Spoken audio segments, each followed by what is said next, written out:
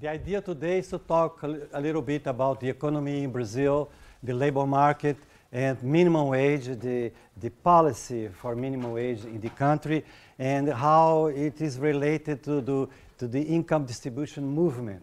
Because we had in the last 10 or 15 or maybe even 20 years a movement of improvement of income distribution in Brazil. And at the same time, in the last 10, 15 years, we have this policy toward the minimum wage that is related to the increase of minimum wage in the country. This is a national policy for the increase of minimum wage. So I will try to relate minimum wage policy to income distribution in Brazil, but before I will give you a few information about the economy and labor market. This is the structure of the conference. First, some remarks on the behavior of the economy from the years 2000, some labor market analysis using the official statistical source from IBGE, the Brazilian Institute, the very known IBGE in Brazil. When I discuss the labor market, I will propose you this idea of a synthetic index to analyze the labor market, just for a very short presentation for this. Then I will talk about the minimum wage policy, and I will try to give two studies, two papers in which I try to estimate the role of minimum wage to improve the income distribution in Brazil. And finally, a short discussion about what will be in the future the policy for minimum wage. Okay. Then it's here. First, political chronology, just to have an idea what happened in Brazil since 2002. We had the election of President Lula. I think most of you know who Lula was. He is the leader, metallurgical leader of the Workers' Party. He was elected in 2002. And then we had from 2003 to 2006 his first government, Lula 1, and the creation of Bolsa Família program. And then we had the Lula 2 government, the second one from 2007 to 2010. Then his successor was Dilma, that was chosen by him, and then she was the president from 2011 to 2014. And then the second Dilma government, in which we had this impeachment in the middle of her mandate. And so it lasts just a year and a half. And then from then on, we have this President Temer that was her vice president, and he took power. He participated in this impeachment movement to get rid of her. And then he is there until now. And next Sunday, just next Sunday, we will have the second round of the presidential elections in Brazil. And there are two candidates for the second round. One that is supported by Lula, that is in prison right now. And the other one that is extreme right, completely right-wing candidate that probably will win the elections. So that's what's happening right now in Brazil. Well, let's continue. This is just in a few words, the evolution of the economy over the past 15 years. We had a strong growth between 2004 and 2008, 5 years of growth that was favored by the international economy and the growth of the domestic market. That in that period we had like around 5% growth of the GDP, so it's strong. Huh?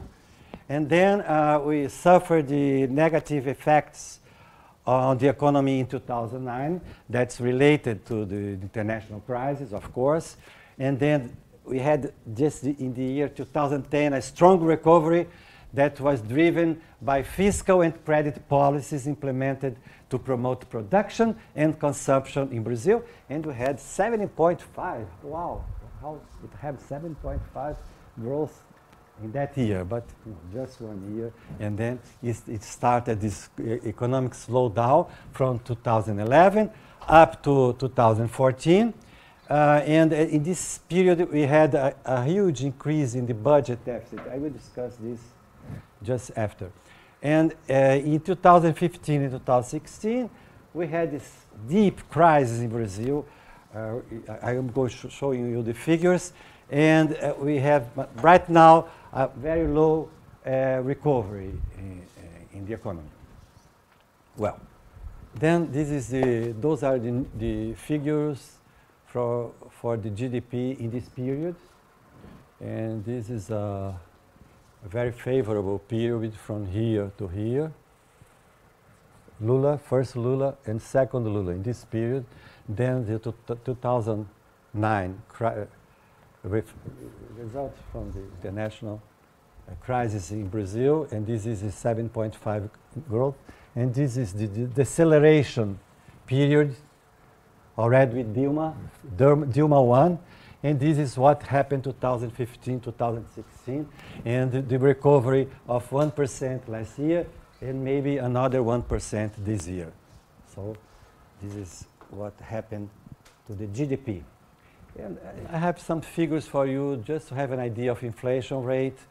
We have this program to fix the maximum value for the inflation rate in Brazil. It's usually the program inflation rate is 4.5%. That's the official. And you should not have more, 2 points more or 2 points less in percentage out of this value. But you see, inflation rate was, most of the time, it was close to the top expected value, 6.5. And then we had this year, this is a special year because it was the first Dilma II government year, and so we had some adjustments in price, in the official and administrated price. And now with the crisis, the economic crisis, inflation went down. So just to have an idea on inflation in the country. I mentioned the fiscal crisis. So you see here, this is primary surplus or deficit, primary without considering interest, the payment of interest. When you consider the payment of interest, you put together, this is the nominal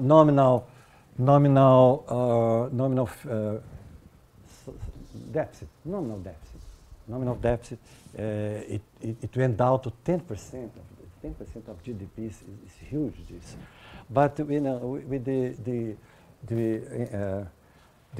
crisis, and it went up a little bit, and the interest rate went down also. But anyway, we have right now a primary deficit of almost 2%, 2%, and when you add the payment of interest, it goes to something like 6-7%. So you have to take care with this because you cannot continue with such a high deficit in the country. Well, that's all I have to talk to you about the economy. I don't have much time to continue. Then I will talk about what happened with the labor market in Brazil in the last 10-15 years. First, some information about the period, the nice period, the period in which the labor market was working well, up to 2014. That means before the crisis, Brazilian crisis. That's very clear. This happened during 10 years, 10, 11 years, and a strong decline in unemployment. It's so much, you know, it went down from 12 to 6%, for instance, unemployment rate. So it's really a strong decline. And at the same time, with this national policy for minimum wage, we had a significant growth of minimum wage. Minimum wage is in the base of the revenue in labor market. So if minimum wage is growing, at the same times we have the average labor earnings growing together. They grow not at the same rate, but they have the same trend of growth. And this is another point, very important. We had a large formal job creation in this period. And so a strong reduction of informality in the labor market in Brazil. In countries like Brazil, we have a huge informality in the relationship in the labor market. Maybe half of the population have no formal contracts. So informality is really important. And informality decreased a lot in this period. And at the same time, we had this substantial improvement in the income distribution, not in general, income distribution in general, and income distribution in the labor market, the labor income. Labor income improved the distribution of labor income among workers, and in the population as a whole, the income distribution improved in this period, up to 2014, I'm talking.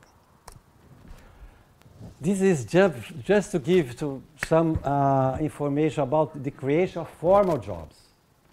It's impressive because, you know, you had like 1.5 million new formal jobs every year from 2004 to 2008. Then 2009 was a bad year for Brazil. But even though we had some creation of 1 million formal, not informal, formal employments.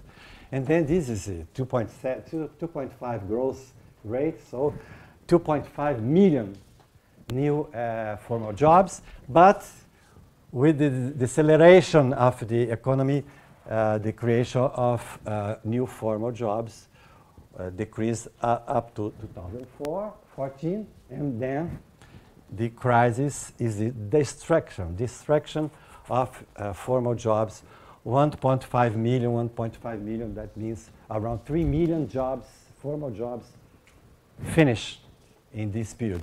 That means zero, no creation at all, but no destruction in 2017. Okay, those are the good news. Now I am discuss the recent period. And the recent period means, because I'm changing the information. Before I was using PNAD and HICE.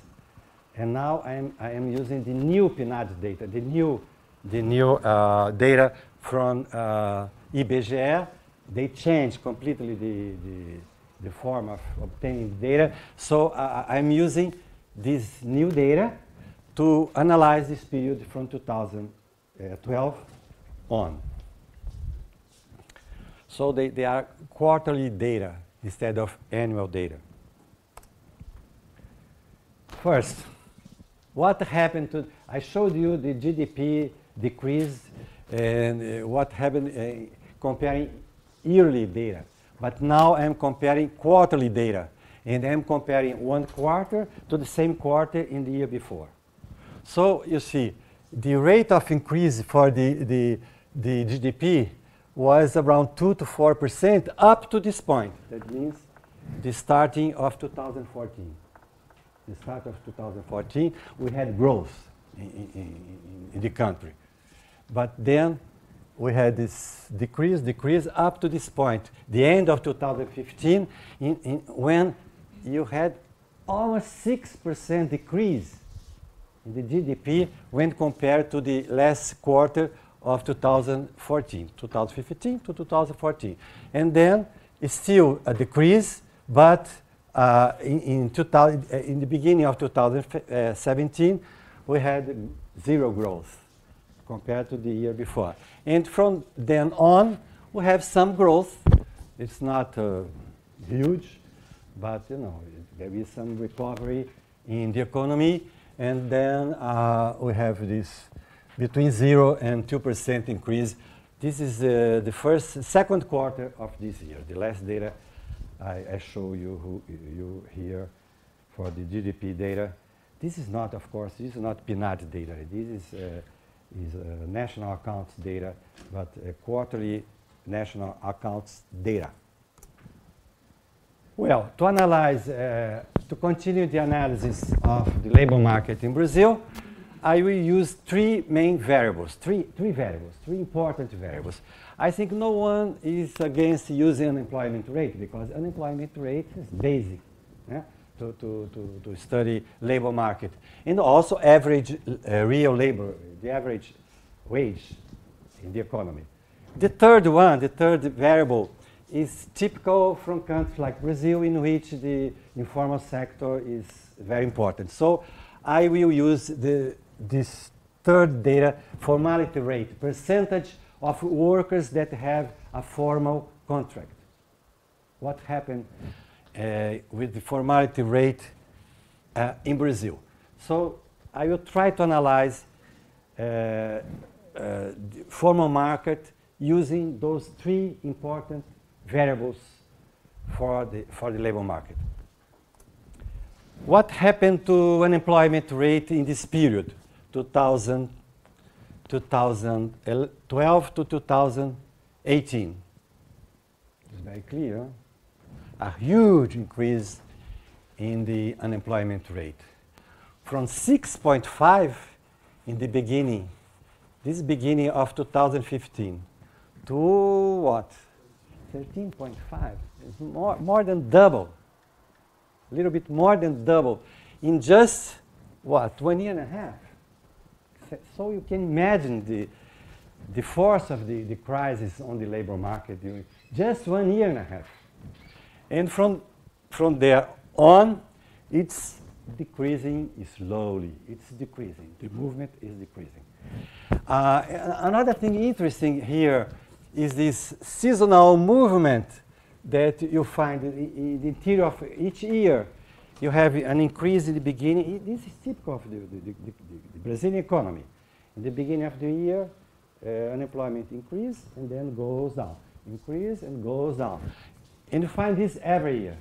But until this year, 2014, you found it. But from 2015 on until 2017, during those 2 years, no clear seasonal movement anymore, just an increase of unemployment rate. And from 2017 on, it is the same movement again, but with a rate that's twice higher than it was before. So it's the normal situation now. That was the normal situation before the crisis. So it's unemployment rate. Income, average income. You see that the crisis didn't touch that much the average income for people employed, of course, because those that lost their employment, they have zero income. But anyway, it was increasing, then sort of stable in 2014, decreased during the crisis, and now is increasing again. So if you compare the situation now with the situation in 2012, it's an improvement. Yes? Could you give us an idea of the exchange rate? Of course, it's right now it's like 4.55 reais by euro. But you have to use the power parity, purchase power parity. Yeah, and of course, if you consider, for instance, the minimum wage in Brazil now is like 200 euros, more or less, if you use the change rate. But the purchase power is higher. But I don't know, I cannot tell you how higher it is. Unless someone has this parity power rate to make the correction. But anyway, just divide by 5, you have an idea of the average labor income in the country. But I would say that this growth here is related in some way to the inflation you remember the graphic I showed you before, deflation went very high, decreased a lot in those last 2 years. So it helped to compensate in some way the labor, the average income labor. But anyway, the results on the labor income are not bad as I would expect when you see the intensity of the crisis and of the unemployment rate, the increase of unemployment rate. But the third data, the percentage of formal employees, this is very bad, yeah? Because it's going down, and no sign of recuperation until now.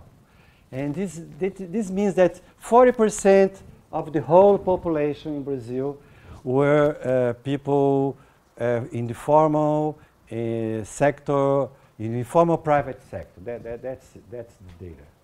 I'm not considering here the government employees and so on, but I'm just considering the private sector. And what I show you is an increase in the informal employment and then a decrease that continues until now. I think the next data here is still worse. I just have it in July. July is the last month here, but August is still worse than that. So those are the three main statistics I use to analyze the labor market in Brazil. And then I propose, with those three variables, to create a summary index, a condensed index for the labor market. Just choose the variables, those three, standardize the variables, like a monetary variable should be transformed into something comparable to a rate variable. So it's very easy to do this. It's just transform it in values 0, 1. 1 good, 0 bad. And then you add them up and take the average, and you can produce an index. This is not new. This is inspired by the UN Human Development Index. You all should know it. And then when it's a variable like formal employment or income, for instance, use this formula. The income in that year, that month, compared to the lowest income, and divide by the difference between the highest and the lowest income. Then you transform income in an index between 0 and 1. It's good when you are close to the maximum. It gives the value 1 when you divide. And if you are close to the minimum value, that means a 0 index. That's bad. So use this for formality, use this for income, and use this for unemployment, because high unemployment is bad and a bad situation. So you just make an inversion in the formula, and when you are in lowest unemployment rate, you have here the same value as here, so it's value 1. In the lowest case, when you have the highest unemployment rate, you have the value 0. So you have values for the three variables between 0 and 1. You add them up, divide by 3, for instance. If you think that one variable is more important, you just make the average you want. But in the case, I just had this average, the regular average, and here's is what my labor market summary index showed to us. The improvement up to, the values are between 0 and 1. So improvement up to the beginning of 2014, then a sort of fluctuation, and then this is the period of the high crisis. But from the middle of 2016 on, you have a sort of a new fluctuation around values that much lower than there, There it was around 0.8, and here is around 0.4, 0.3. So it's a situation that's much worse than it was before the crisis.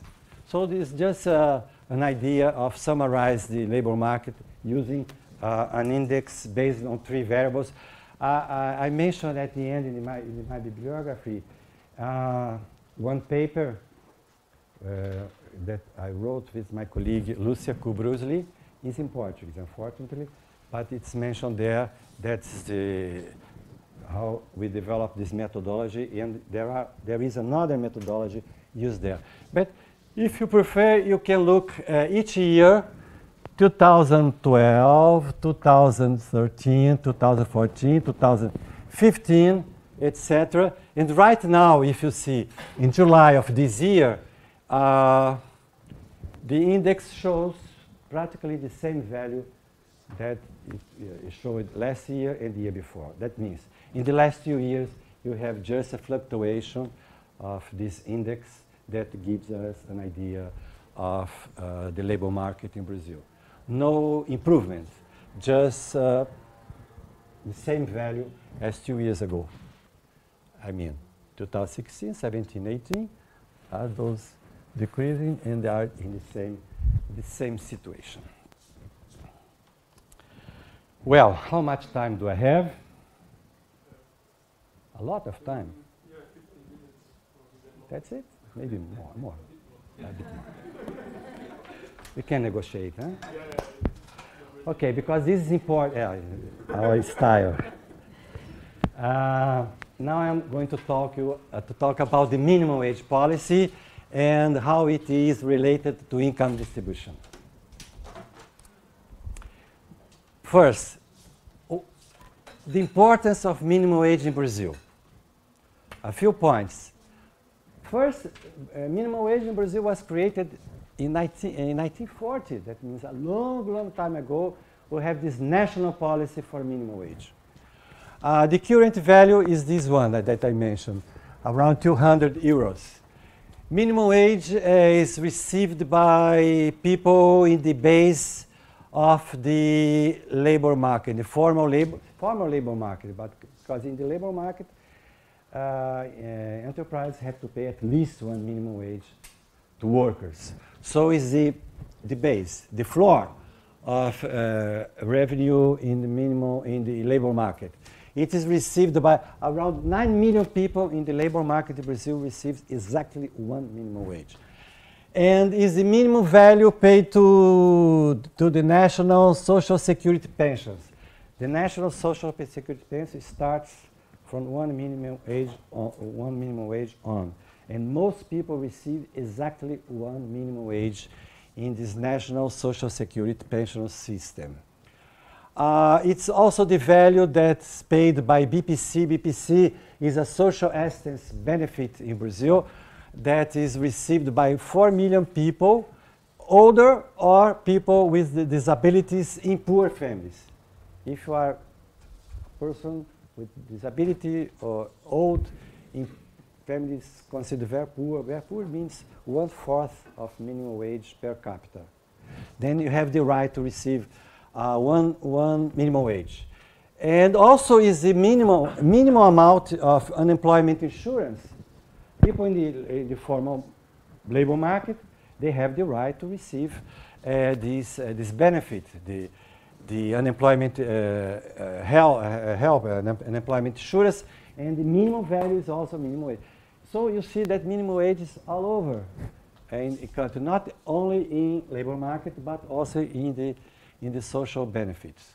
And this is a calculation that means that 1% increase in real minimum wage represents an increase of public expenditure of about 3.8 billion reais. That means 800 million euros. Just to have an idea how important is minimum wage for the public expense. And what is the current minimum wage policy in Brazil? This is described in this paper. Well, the minimum wage law is from 2011, but it has been used informally even before. From 2007, the negotiations, the national negotiations for the new value of minimum wage used already this law informally. What is it? You have in January of every year, you have a change in the value of minimum wage that's calculated adding the GDP growth of 2 years ago, 2 years before. Why? Because you don't have the calculation of the GDP growth of last year. In January, you don't have it yet. So you use the GDP growth of 2 years before, and you add this to the new value of minimum wage. And at the same time, you add, you add this correction of the consumer price. That means you have the correction by the consumer's price, and you add the GDP growth rate of 2 years before.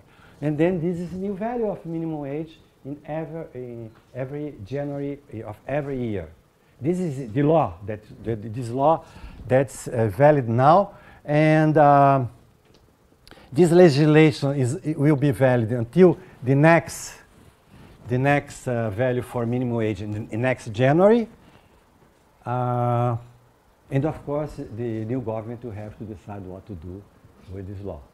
And this is a big question, what to do with the law of minimum wage.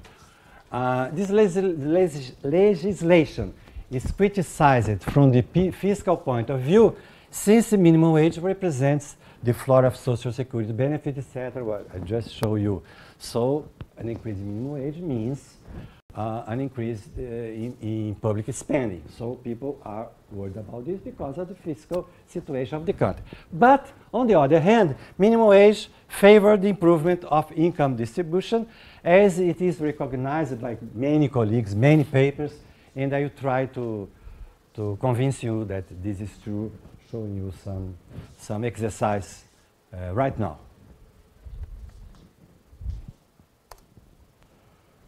So this is real minimum wage from 2000. I started here 1995 to 2018. That means more than 20 years of minimum wage real values.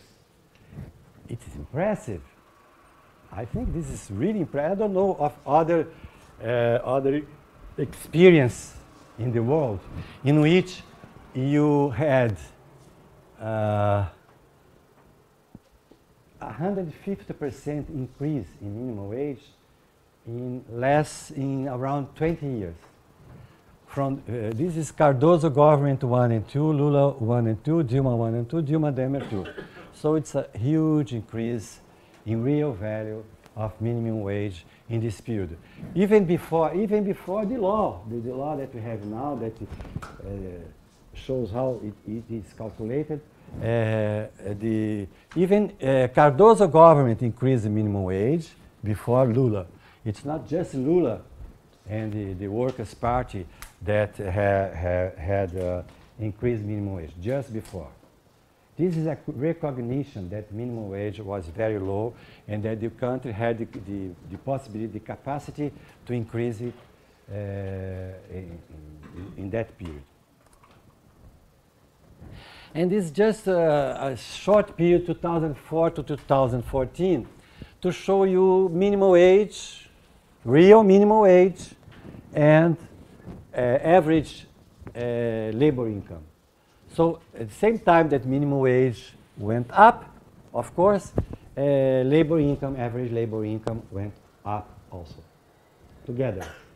Although the difference here, the relation here it doesn't show, when you look at this, you see, no, what difference here is smaller than here, but it's not true. If you divide this by this, it's 2.7. If you divide this by this, it's 2.3.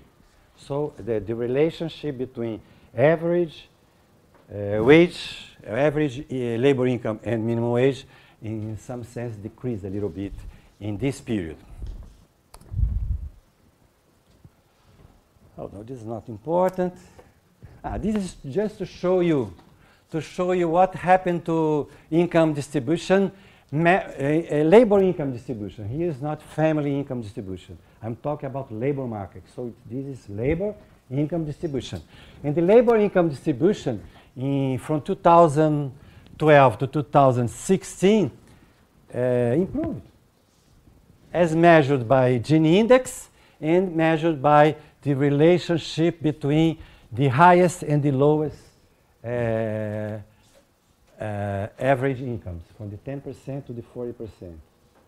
The division gives this. So it's the same behavior. It's clear. You can use either Gini, or you can use this relationship between average incomes from the top and the base. It's clear that up to now, this is in the middle of the crisis. Huh? This is the first year of the economic crisis. This is second year. And if you compare those periods, until 2016, you had an improvement in the income distribution of labor income distribution. But 2017 is another situation. It's decreased again, and it got worse. The labor income distribution. I feel sorry, but this is we could not continue because this decrease in Gini index came from years before. Since you go to 2000, consider 2000 on, the Gini index decreased until now, until here. But now we have it seems to have a new trend. I will just give you the general idea of these simulations. I tried to make some simulations to see the effect of minimum wage on labor income. And the idea here is just to do this.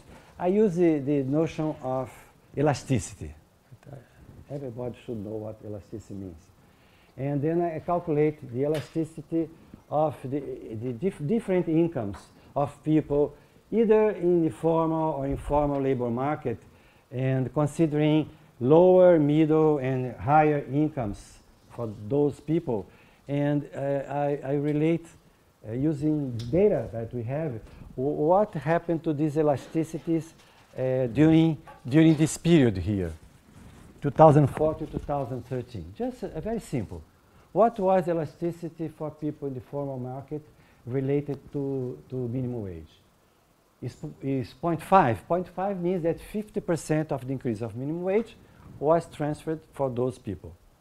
Is 0.9, 90%, and so on.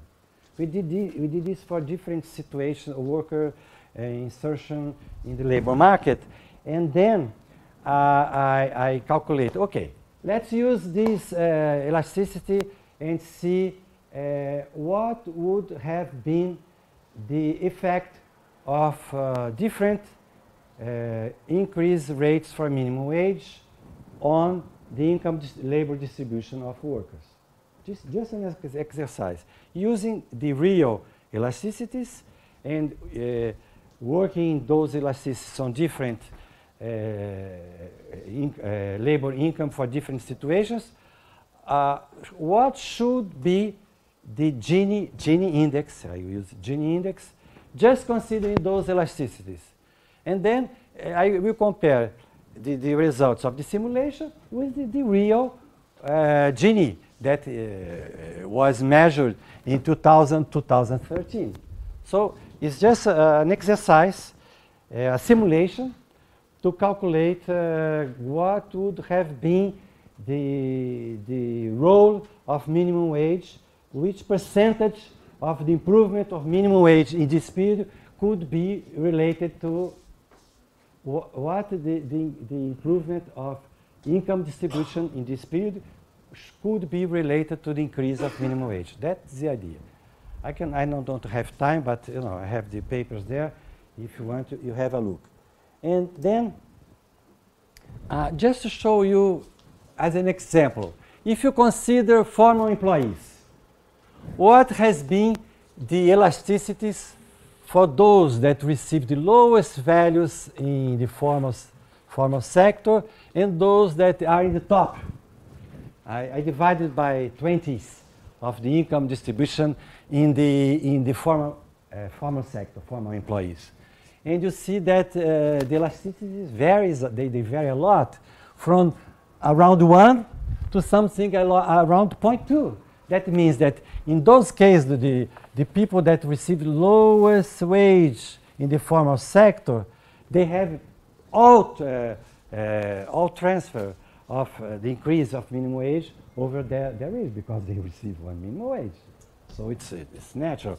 But when you consider higher values in the formal sector, you have lower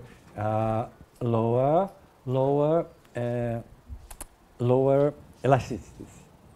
So this is to show the importance of minimum wage for different wage rates in the formal sector. And I go here, this typical informal sector, the independent workers, the workers that have no contract, they do not work for enterprise, they work for themselves.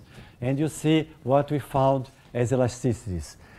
Even more than 1 here, and then down, up to 0.5 for the highest levels of income for those workers. Okay? And then I applied those elasticities. In the case of I'm not just considering labor market here. I also consider the pension system. The pension system, as I mentioned, the base of the pension system is 1 minimum wage. So if minimum wage increase 10%, the base goes together to 10% higher. So I calculate this for the labor market, formal, informal, and for the pension system. What I found? I found this. This is the starting point, the situation in 2004. The Gini index was 0.5778, so it's very high. Huh? These are, if you consider the world, this is a very high Gini index for, this is, I am now, in this case, I am not considering just the labor market. I'm considering the per capita family income, labor market, pensions, and so on. And you see that when you have 10% increase and you apply this exercise, you get this decrease for the Gini index, depending on what you are considering. I'm just considering survival pensions in general, all transfers, labor income, and all income. And so this should be the result of my simulations. What I show you is that between 2004 and 2013, this period of 10 years, the real increase for minimum wage was this. So using my simulation, I could say that Gini index should decrease from 570 to 551 if I had, and I had it, 6-7% of increase for minimum wage. This is the result of my exercise. And when I compare this with the real minimum wage in 2013, this corresponds to sort of half of the decrease. Half, more or less half, a little bit more. Then I could say that if you believe that it makes sense to make this exercise, around 50%, 56% of the decrease of Gini index in this period, considering all kinds of incomes, could be related to the increase of minimum wage. That's the exercise. And this is mentioned, this is one paper in the bibliography for the simulation. And I have, this is the conclusion of this exercise. The increase in minimum wage would have been responsible for 56% of the decline in family income inequality in this period, as measured by Gini index. Pension, this is the behavior for pensions, the green one. It continues. As minimum wage continues to grow, the pensions effect continues to work. In the case of labor income, there is a decrease up to here, and then it's sort of stable situation, so that you don't have an improvement anymore when you have a very high increase in minimum wage in the case of income distribution. Then those are the results. The increase in minimum wage have been responsible for around 50%, 56% of the decline in family income inequality in this period. And pensions and labor income. If you see the importance of either pensions from one side and labor income in the other side, you see that they have the same result, half and half. 5 minutes? Okay, 5 minutes. Okay. At 3 p.m., I stop. And the income deconcentration effect decrease. It is a result expected result as the level of minimum wage increase, because minimum wage increase, then the effect is not that high. But this is the final important result here, is this econometric model that I use to calculate the relationship between the income distribution of labor income and the GDP and minimum wage. What's the role? What's the effect of GDP and minimum wage on labor income distribution in this period, 2012 to 2017? This is also related to this paper, and the model is very simple. It couldn't be simpler. I use the log of the variables, and I consider minimum wage and GDP. And also I consider the 10th of the income distribution, the lowest to the top 10th.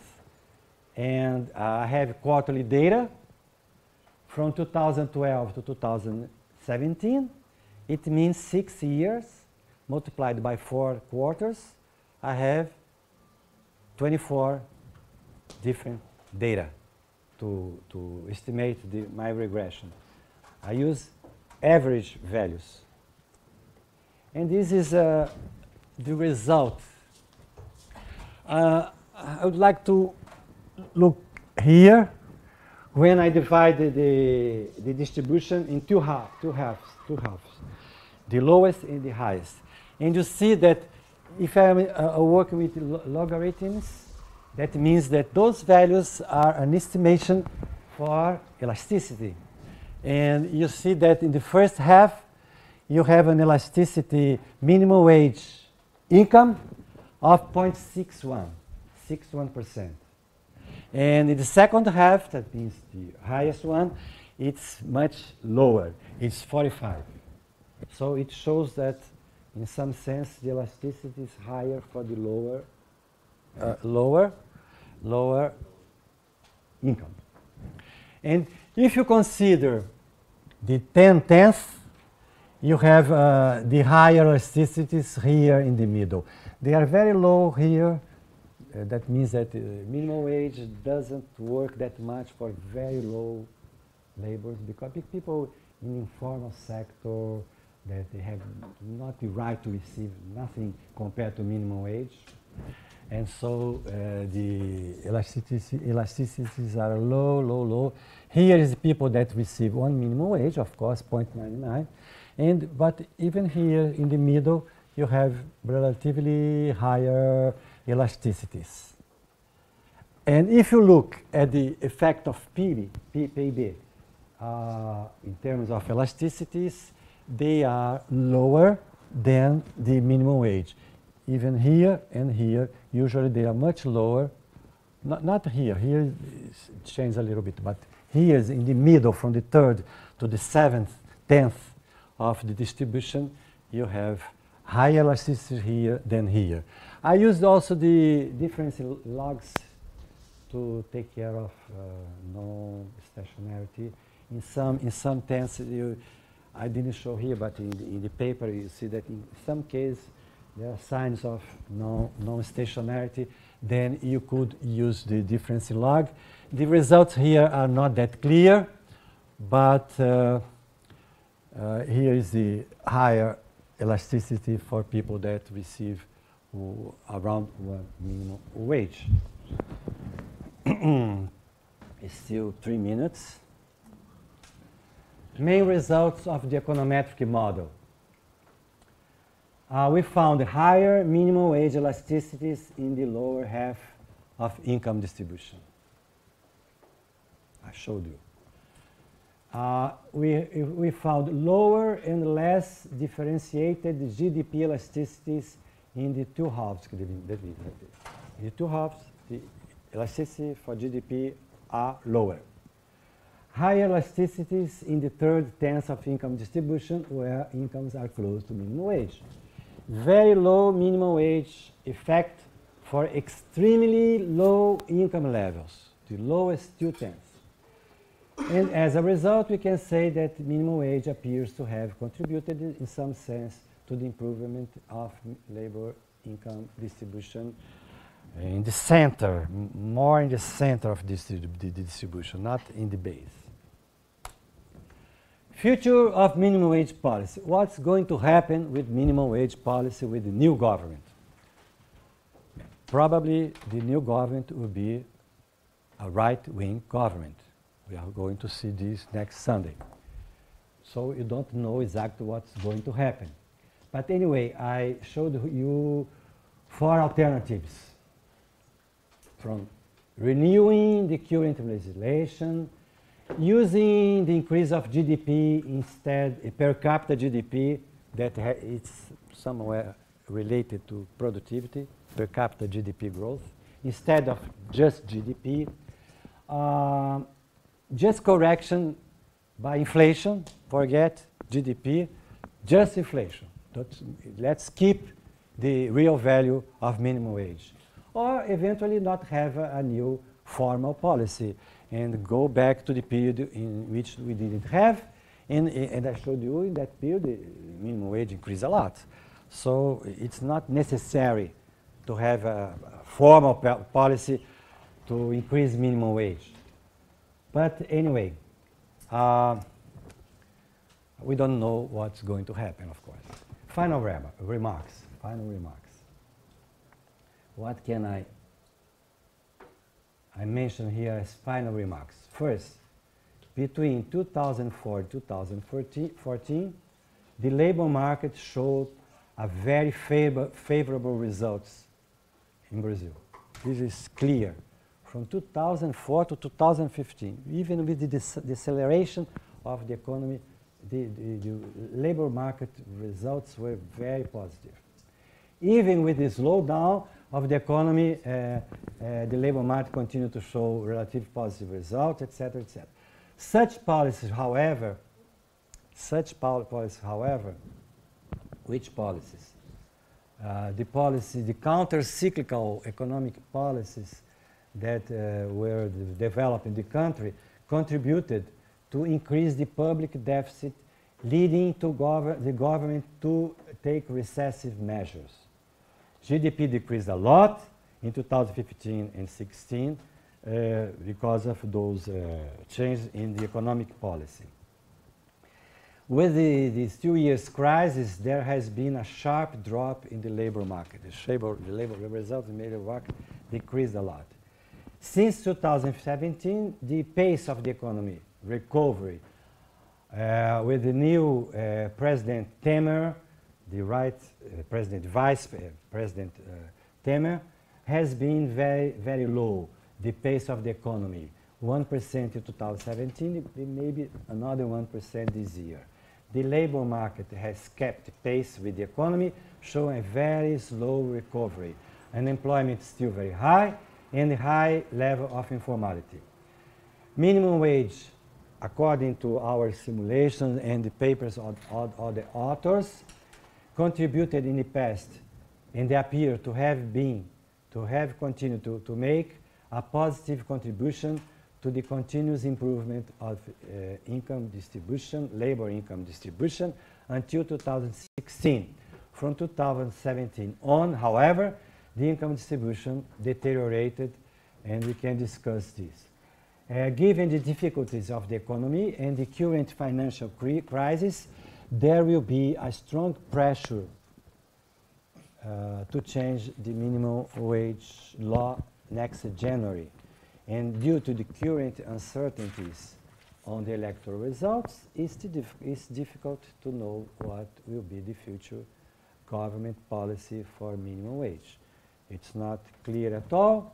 This is the bibliographical reference for papers by me and some colleagues, 3 in English, developed in the No Poor project, in which I participated until last year, 5 years this project, and those papers are published in the site, the No Poor site, and there is this discussion paper that's published by my university that you can have access if you enter www.ie.ufrj.br. Okay? Thank you very much. So there are a lot of things that were already developed by Mr. SABOIA, so most of them we're not going to talk about in detail again, but what we want to do is maybe try to shed some light on issues also related to income and wealth inequality in general that were not directly addressed by Mr. SABOIA in the papers he wrote with his colleagues. And yeah, so have another look again at this relation between the minimum wage policy and the income distribution. So as Mr. SABOIA showed, we really had a sustained rise in the level of real minimum wage in Brazil over the last 20 years, 150% on the period. And then when we look really at that specific period between 2003 and 2014, we have a 67% increase. And the question is, what is the effect of this on the main indicators of the labor market and of the standards of living and social conditions in general? So here I'm essentially focusing on the first of the 2 papers that Mr. SABOIA wrote. So I consider the effect on labor income and its distribution in general, and also household income in general, and the effect on the wage share. Something that is not taken into account in that paper is the effect on formalization, because it's considered apart the simulation, because the distribution of the employment structure is considered stable over the period. But as we can expect, this wage policy also has an impact on formalization. Okay, so basically what I did here is I took all these graphs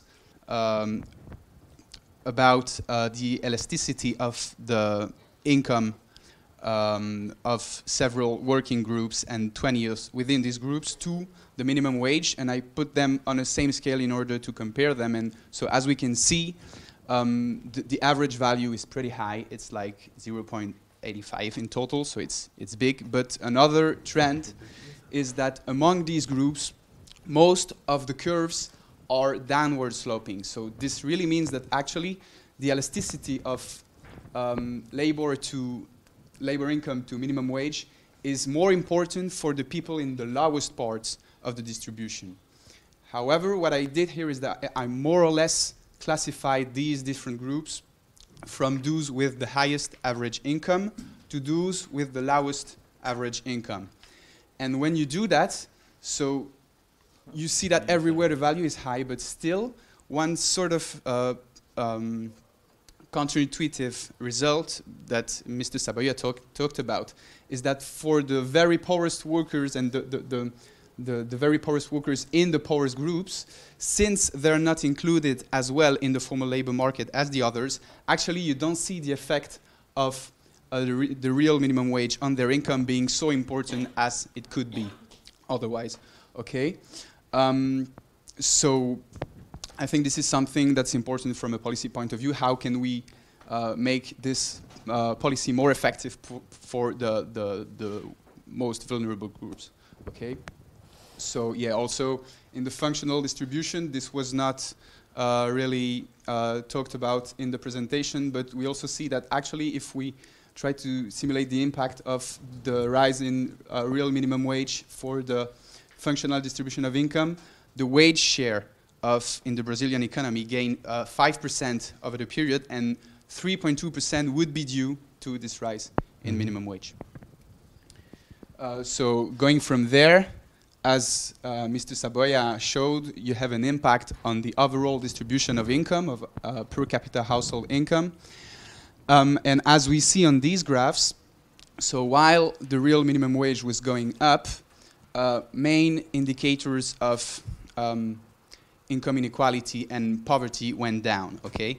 So you really have a strong relation, as shown by the simulations of Mr. SABOIA, through two main channels, which are the redistributive effects of labor income growth itself, so which is shown here with these downward sloping curves, and then the effect through the transfers that are indexed or almost indexed to the value of the minimum wage, okay? However, so something that you would like to open for discussion here is that when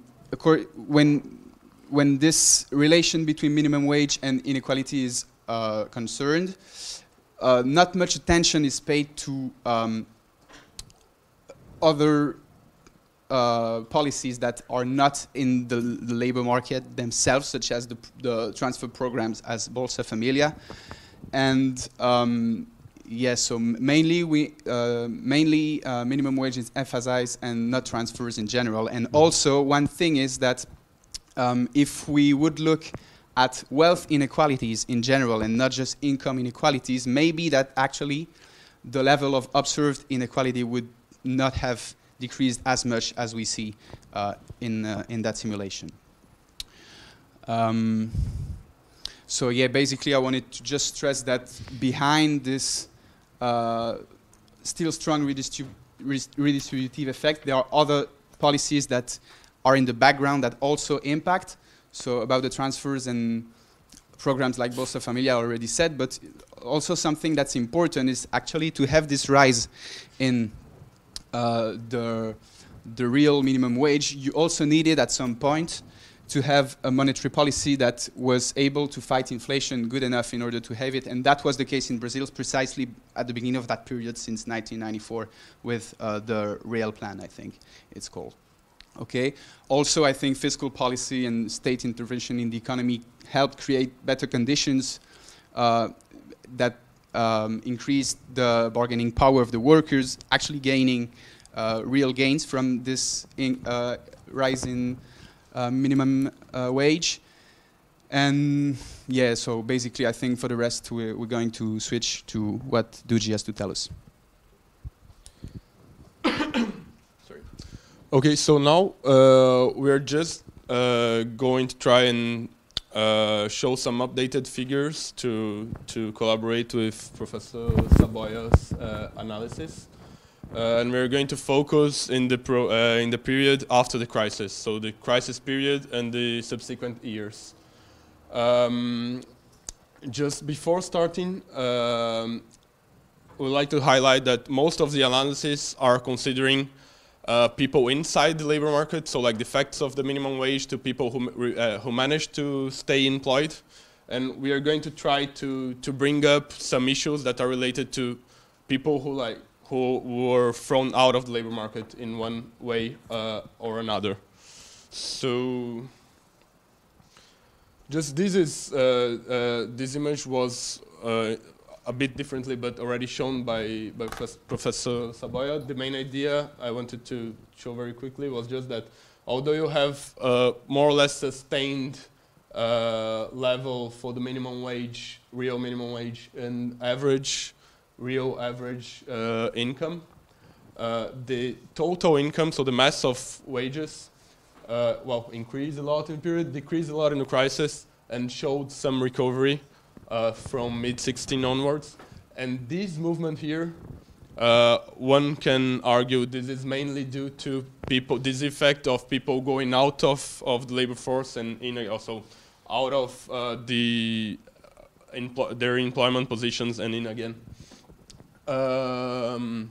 So with data we have now, we can see that the structure of the labor market has changed in some important ways. Taking the second quarter of 2014 as the basis of comparison and getting data from the second quarter of this year, you can see that formal employment decreased 11%. And at the same time, you had an increase in informal employment and in own employment. This shows an weakening, weaker structure of the labor market, a more vulnerable situation of overall employed people. When it comes to the own employed, there are two important considerations that are not straightforward, mainly for people that are not Brazilians. One regards the so-called micro-individual entrepreneurs. This is like basically a juridical person of one. So I can become an enterprise of myself, and then I'm going to be ranked here, even though I do a work that is very, very similar to those that employed people or even people in the informal employment do. The other important issue is the labor reform that was approved in the end of 2017. Don't have time to go into that but one of the main points of the reform was to legalize outsourcing all companies' activities. And this, one can argue that this was a push towards firing former employees and getting in some way people to do the same things as a micro individual entrepreneur or in another different way. So just these are the number of formal employments according to CAGED data. You can see that it decreased a lot during the crisis, and this is probably due to the effects of the crisis itself, but it also has a strong decrease here. This is the end of 2017 when the law was approved. So one can really make this argument. It's, at least in the first sight, is a strong argument. I'm not going to go to talk about a lot about this, but it's a measure of the workers' bargaining power. Basically, these are wage agreements. Green ones are the ones above inflation, yellow equal to inflation, and red below inflation. So you can see that the agreements equal or below inflation increased a lot in 15, 16, and less, but still importantly in 17. This shows that the crisis was really rough on the workers' position. And the last, so the last point I wanted to stress was exactly what I started with. So the idea that you have an important issue, and this must have been important to income inequality, evolution in Brazil, that regards people that are not employed anymore. So, I'm sorry, this is in Portuguese, but, oh no, this is in English, okay. So the gray line is unemployed people, this is in thousands. You can see that it increased a lot during the crisis and remained at high levels afterwards. And at the same time, many times people don't pay attention, but people who are outside of the working force, so people that are in working age and etc., increased considerably in the period. It's an increase of 5.1%, considering the first quarter of 2014 until now. This means roughly 3 million people, 3,100,000 people more. So this really collaborates with this figure here, like these people being thrown out of the labor market must have had an important influence in this labor income. And just to end up and wrap up, we wanted to raise some open questions that might help in the discussion. So of course, like the overall idea of how this evolution of the labor market affected income inequality, I think Professor SABOIA already went through that. One issue is whether this sort of analysis, mainly the one regarding minimum wage, if it's applicable to other economies or if it's country-specific. Another aspect that I personally think is important is to consider what's the place of the new labor law in the evolution of the labor market and of income inequality now and in the coming years. And the paper is not looking to wealth inequality, whether looking to wealth inequality is important or not, and what did happen in this sense in Brazil throughout the period would also be interesting to look at. And so somehow also converging to the last points made by Professor Saboia, what's coming in the future. So what can be expected and what could be proposed in terms of labor market and income inequality reduction policies. So yeah, that's basically it. Okay, so today, as you noticed, there is this recording going on, and for the questions, we will ask you to talk in the microphone as well, okay?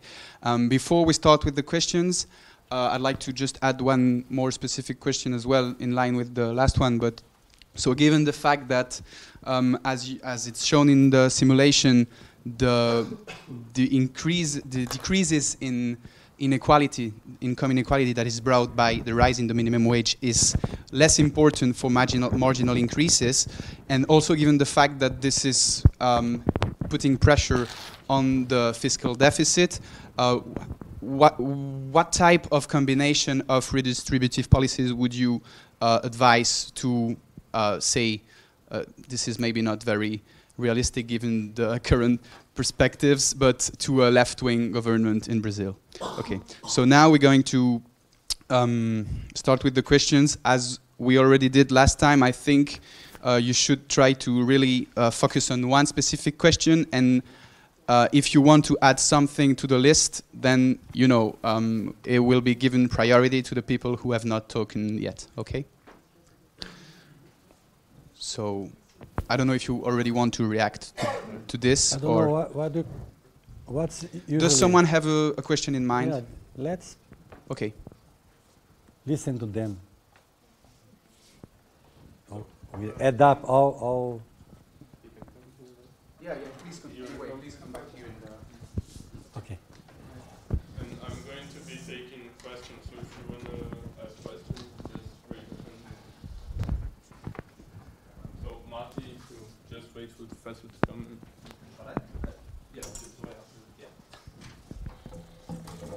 Wait, I need to use a microphone.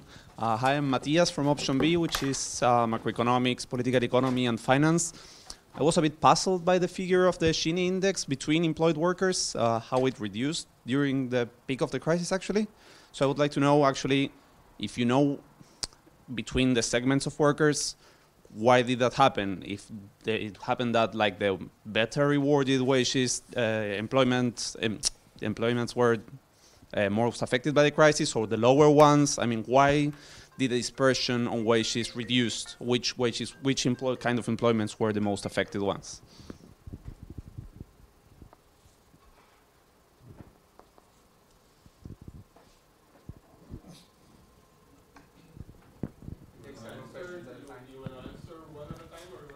We do the way that you are used to. You can answer directly. Okay, then I have lots of points that you made. I thank you for your reading. It's really impressive that you mentioned very important points that I didn't touch. Let me try to organize the ideas. Yeah, the point of the elasticities in general, they are very high, 0.85. I didn't calculate that number, but it's really very high, but it's very differentiated according to the kind of workers and the level of income. This is the most important thing. And you showed the case of the domestic workers. And we have just the opposite. That means the elasticities are much higher in the top. Why? And it's the poorest group. Yeah. Because they receive around one minimum wage. The domestic wages are very low. Most people are informal. So minimum wage doesn't work that much for them, especially in the lower levels. And so it's clear there. Where is it? This one. The elasticities increase. Yeah. And they are higher for the highest levels. But the highest levels there means a little bit more than one minimum wage. So that's why you have such a different shape. I did show you the results that me and João Alac Neto, my ex-student, presented that paper. And we didn't also study labor, personal, the income distribution. We also try to analyze the effect of minimum wage on the functional distribution. That means profits versus capital gains. And this part was João Alac's part, not my part, so I didn't show. But anyway, it's very interesting, his result that he calculated, because he showed that, what is it, the figure there is 3.2 out of 5.6%. 3.2 out of 5.6, that means 60% of the increase in the functional distribution toward the labor income could be related to minimum wage. This is a very important result. But I had no possibility to show here. Poverty versus minimum wage, like Bolsa Família versus minimum wage. They have different roles. Minimum wage, in my opinion, in the opinion of most of my colleagues, is more related to income distribution, either in the labor market or in the pension system. While for poverty, is the direct transfer programs to the poor people, like Bolsa Família. Bolsa Família works directly on poor people. That means it's directly to poor people. Poverty is Bolsa Família and other transfer programs direct to poor people. Not minimum wage, because when you receive a minimum wage, like a couple that receive one minimum wage each, you are not in the base anymore. You are almost in the middle of the distribution. So minimum wage is a relatively high value for Brazilian income. So minimum wage is not direct to poverty. It's much more related to income distribution. Wealth inequality. The data I showed you, labor data, most labor data, or family income from PNAD. This is obtained those data going to the house of people. And so you have all problems of this kind of data. But I have some colleagues, there are some people in Brazil, they are working with the revenue income data. And the results not quite the same. Because when you consider the income revenue data, the decrease in minimum wage in the Gini index, for instance, is not that high. First, the Gini index is higher, and there is almost no decrease. So it depends on your data utilized.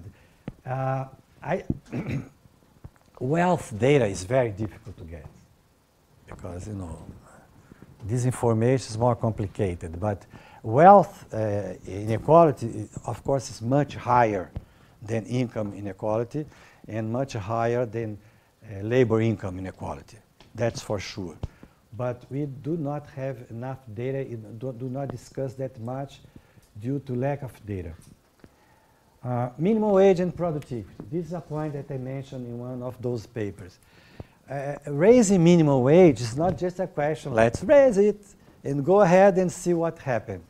The minimum wage value has to be in equilibrium in some sense with the productivity of the labor productivity of the country.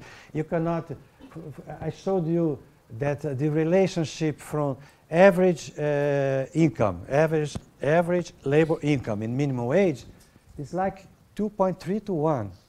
So we cannot just double minimum wage like that from one year to the other one, that you have all kinds of problems in employment, unemployment, maybe inflation, and it has to be compared in some sense with labor productivity.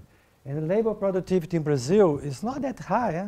And when you compare labor productivity with the labor productivity in other Latin American countries, our situation is not that great. Huh? So there are limits to the increase of minimum wage, so we have to take care with this. Another point important that you mentioned, I worked with people that remained in the labor market with employments, people employed. And I mentioned that 3 million people just lost their formal employments. So you have to take care, because this is a situation for people that remain in the labor market. If you I have a colleague, Rodolfo Hoffman, for instance, my colleague from São Paulo. He calculates the Gini index using zero income for the people that are unemployed. So the result is not the same, because the income distribution start to get worse before the data I showed you. So you have to understand what's being discussed here. And if you consider zero income for unemployed people, you find something else. This is a situation for people that remain in the labor market with a job. Another data that you show there, this is very important. Since millions of people lost their jobs, the mass, the total income, varied a lot. I showed you the average income for people remained in the labor market. But when you multiply number of people working by average income, you have a fluctuation that was very important during 2015 and 2016. And you show the data. That's very important. And also very important, the change in those three big groups in labor market: formal employees, informal employees, and how to say? I said independent workers or self-employed people. And you saw the changes. This is from 2014 to 2018. In those 4 years, the composition of the workers changed a lot, with a decrease in informal labor. And since people, they have to find something, some revenue, they go to the informal sector and get something to do, and they get some income. And those, it increased the own employment and the informal employment. So, okay, that was very important to bring this information here. The labor reform. The labor reform is very recent. So there are not yet good analysis about it. The arguments that the president and the people that proposed the labor reform was to create jobs. this was increase the negotiations, the possibility of negotiations on one side, and create a situation more favorable to create jobs. And so they created two kinds of jobs. I don't know how to translate this, but one kind is intermittent. How you say this? You are called to work a few days, then to go out. You came back when I call you again. I don't know how. What is the best? Huh? Yeah, flexible in this, but flexibility is complicated. Flexible in the sense that you don't have you have a formal contract in the days that you work, but I just call you for the weekend, so you will have your rights in the weekend, but then see you maybe next weekend or not. So it's a contingent, yeah. So this is one creation. The other creation was the partial job. This is a good one. I think partial job is very good, but many people would prefer to have a 20 hours a week job. But this intermittent, I don't know, contingent job that was, okay, we are going to create jobs, but the results are poor.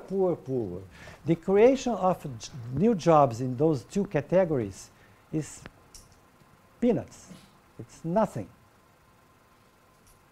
We did not create jobs. The problem is that if you are in the middle of a crisis or very low growth, you have no conditions to create no conditions to create any kind of jobs, mainly formal jobs. So the results up to now, they are very deceiving. Not deceiving, depends on your point of view. Expected in some sense, in my way of see the things. I think simply it happened what was expected in the middle of a crisis. No reform will create jobs.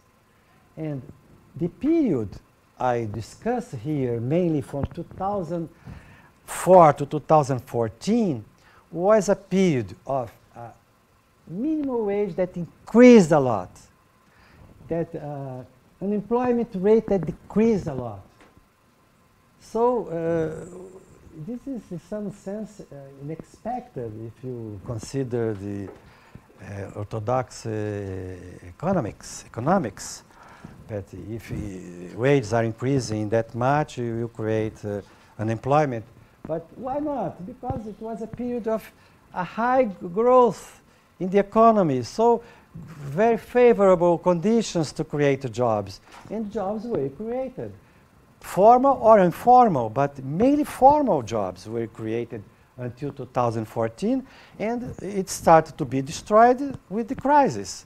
So the relationship, economy and jobs creation is so clear. And this, I try to show you this, exactly this. The GS data is interesting, the negotiations below and above the inflation rate. And during the crisis period, here, you have lots of negotiations, wage negotiations that were below inflation. But with the recovery of the economy in 2017, this changed again. This is another story. This is before 2004, so we're not going to discuss. And okay, there is a point of non-employed people. The non-employed people increased the unemployed people. People outside of the labor force. That, yeah, people that, how you call it? The people, huh? Yeah, desalento, but in English, discouraged workers. Yeah, there are, it increased a lot the number of discouraged workers during the crisis. Okay, that's an important point, because since I was just considering those employed you cannot forget the other ones. And the open questions. Brazil versus other countries. I don't have anything precise to discuss here. Maybe someone from other countries could contribute. The role of the labor reform, I am very pessimistic about. The wealth inequality, I mentioned already the data with when you consider the revenue, the income revenue, and you consider the top of the top, it's amazing how they protect themselves. The story of the 1% is real in Brazil too. The 1%, they increase their part. But when you consider the labor income or family income, you consider PNAD data, you don't see the 1%. They do not tell. The 1% do not tell the true income. This is all over the world. And this is not just a Brazilian case. What else to do? That's a good question. What else to do? I think point number one is to grow, to make a way of growing again, because the period of growth, we had no problem. The labor market improved a lot. The question is how to grow. Okay? And we are in a point that we are going to elect a new president in 2 days, 3 days. Probably will be Mr. Bolsonaro. I'm not going to tell you about him. He's horrible. It's not just a question of being right-wing. Okay, right-wing, you can be right-wing, it's okay. Nothing, okay, no problem. But he's horrible. He's a macho man. He's against gays. He's clearly against gays. He's misogynist, how you say misogynous? Misogynous. And he's a horrible person. And he will be, I think he'll be the new president. So it's a question of how much he will be able to do what he would like to do and what he's not going to do because the institutions in the country will not permit, will not allow him to do this. But forget this, the policy, and if you think in economics, in the economy, I would say protect minimum wage, do not leave minimum wage decrease again as it was in the past, and increase the transfer programs as much as you can, especially in a period of higher unemployment and decrease of the income of poor people, and 3 million, 5.8% of increase of for people outside the labor market. You have to protect them. So the both Bolsa Família and other transfer programs should be used and used and used, and they do not cost that much. If you consider Bolsa Família represents 0.5% of GDP. It's not a huge amount. So you can find some small money to increase those transfer programs and protect those that are in the base of the income distribution. Okay, that's it. So your point. What's your point? I forgot. I was wondering about the Gini reduction in the years of the crisis among employed people. Like, why did that happen? Because the reduction in the Gini index among working people. Oh, sorry, yeah, the reduction in the Gini index among workers. If it's like because the lower or higher tiers of the employment of the labor market. I think if you are protecting the base of the income through minimum wage in a period of crisis, this helps Gini index not to grow in some sense.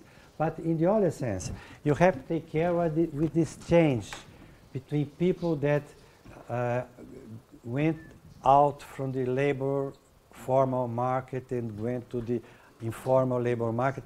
But this needs an analysis that I don't have enough information here to tell you is this, that, or that. But anyway, you have to consider the change inside the labor market, those that remained, and the people that left. For those that remained, the minimum wage increased. It increased in 2015, 16, and 17, and maybe 18 also. You have to see 18 at the end of the year. So if you protect the minimum value in the labor, at least in the formal labor market, in some sense, you help to protect and not the Gini index not to increase. So but it's a mixture of change inside and in the income structure. I'm going to take 2 questions at a time, if that's not a problem. So I'm Kaisa Braga from Option B. I want to ask you, I think we already answered this, but I would like to ask clearly, because as we saw, some indicators are getting better after 2017, 2018, and I strongly disagree with economic policies from government tenure.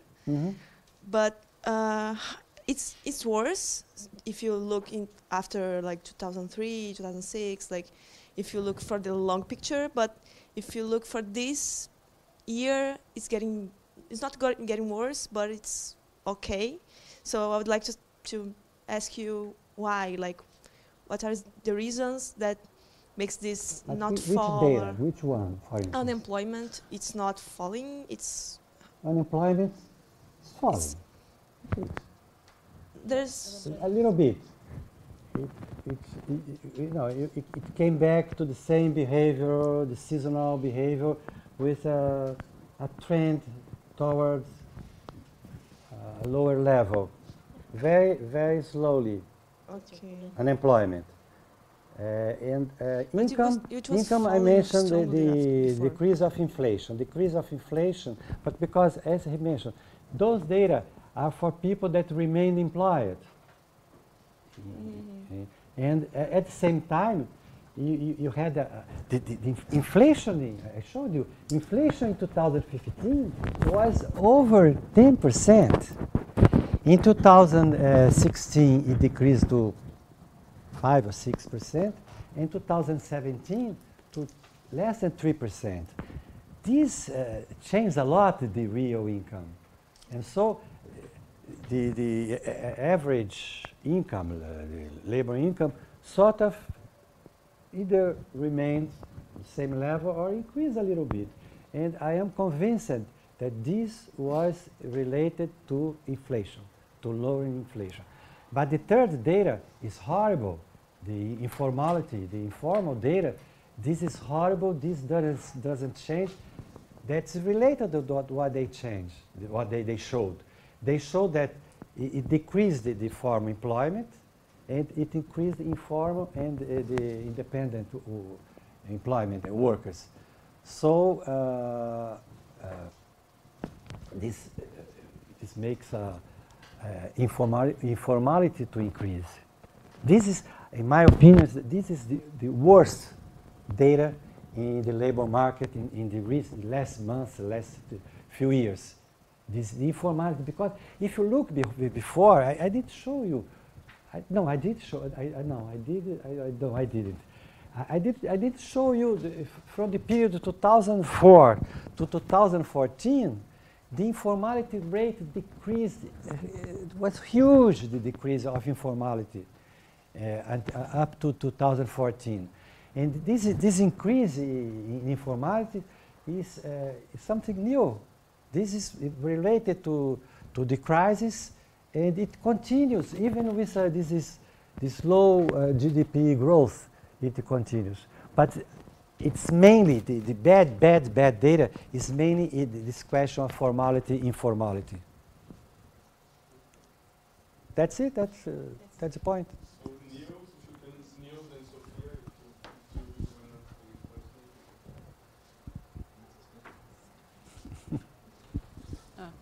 Hi, I'm Sophia from Option A, which is the innovation and knowledge focus. I can have a question a bit. I know you touched on the subject already, but some argue that, I mean, the minimum wage, it's not just always the solution, especially in a crisis, as you mentioned. It could also be, you know, a barrier to keeping jobs.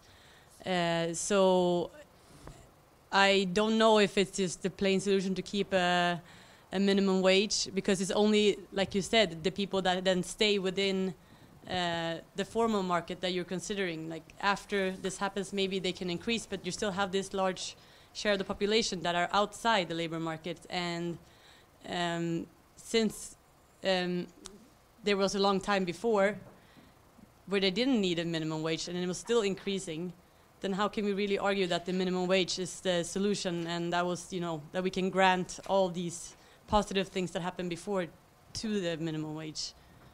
Okay, it's not a solution. I agree with you. The solution is growth. Economic growth is the solution, not minimum wage. But arguing that you should take care of with minimum wage and maybe decrease a little bit to create jobs, I don't believe it. I don't believe at all. The experience, the Brazilian experience up to 2014 was a huge increase in minimum wage and a huge creation of jobs. Why? Because you had economic growth. So this is the usual economic thought about increasing wages and not creating jobs. But in the case of Brazil, it's a counter-example what happened up to 2014. Of course, we have difficulties now because of the economic crisis. But what to do? To decrease minimum wage? To create jobs? No way. This doesn't work. I don't believe this, really. But I understand your point. But I don't see the solution is to decrease the wage in general and minimum wage in particular. And the markets, if the market decide to decrease the wage, they will decrease. They will pay you less. They will just get someone else to work in the same job and pay less, and it will work. No problem to throw away a worker. It's very easy in Brazil, no problem. But I like just to say what is the history of Brazil in that period, and the history is clear. Revenues, labor revenues, and minimum wage increasing, and huge creation of jobs, and formal jobs. What's behind it? Economic growth. So, désolé.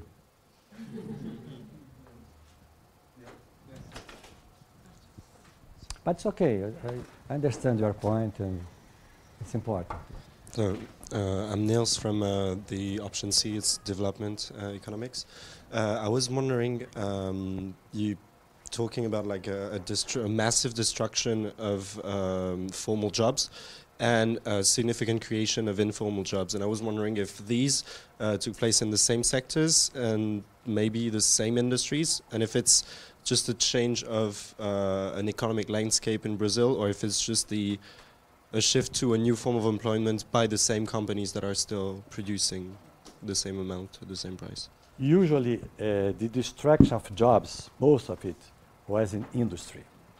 It started in the beginning of the crisis, and it was very important. São Paulo, for instance, where is the center of Brazilian industry, there was a huge discussion because the automobile industry is very important, and so is, you know, when you have a few thousand employees in Volkswagen or other industries being laid off, it's a news. It's something important. But usually, okay, in a few words, the destruction was most in the industry, in the manufacturing industry and the construction industry also. And the informal job creation is mainly in the service sector. It's a transfer, not the same people. You cannot just transfer from industry to service. In some cases, of course, you can do this, but not in general. But the service sector is where there are a strong creation of jobs in Brazil, either in the recession or in the crisis, or when the economy is growing. The service sector represents 70% of jobs. I want to tell you something for the year 2014. Okay, 2014 was the beginning of the recession. In that year, the creation of formal jobs was 400,000 formal jobs created in 2014, the beginning of the recession. The creation of jobs, formal jobs, in that year in the service sector was much more than this. It's amazing this day. Like you had, let's see, for instance, you had a creation of, it's not exactly this, but let's say 800,000 formal jobs in the service sector, but you have a destruction of 400,000 formal jobs in the industry, and this gives 400,000 new jobs in the formal sector.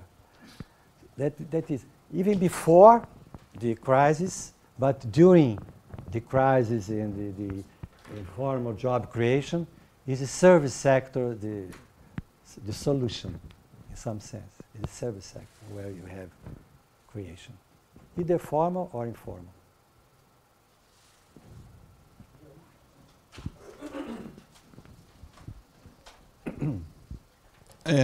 First, thank you for your presentation. I'm Jan from option A, that's knowledge and innovation policies.